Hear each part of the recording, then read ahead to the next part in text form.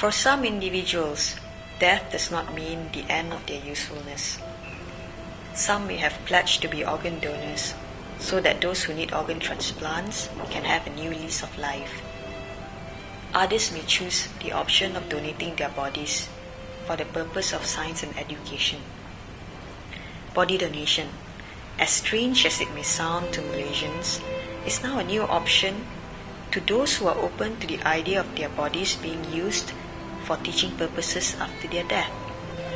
The pioneer body donation program in the country, called the Silent Mentor Program, has seen tremendous support and response from Malaysians ever since its introduction in March. Spearheaded by University of Malaya Medical Centre's Minimally Invasive Laparoendoscopic Surgery, or MILS Training Centre, 400 individuals, mostly Chinese and Indians, from various backgrounds have pledged their bodies to the program. Even though it may be easy for individuals to pledge their bodies for the program, they would have to go through the consenting process conducted by MILS. Meetings will then be arranged with the prospective donors and their immediate family members to familiarize themselves with the program.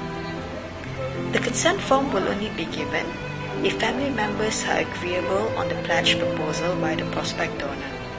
Other than the donor, 2 trustees and 1 witness from immediate family members are required to complete the form. Muslims interested in the program would need to seek consent from the Fatwa Committee of the National Council of Islamic Religious Affairs Malaysia.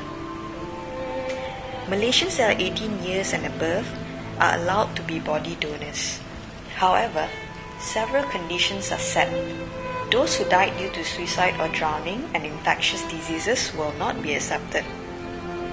The program is also introduced in Malaysia to enable medical students and experienced doctors to learn about compassion and to emulate humanistic approach in treating the silent mentors. Students are taught how to be humane and caring towards their patients.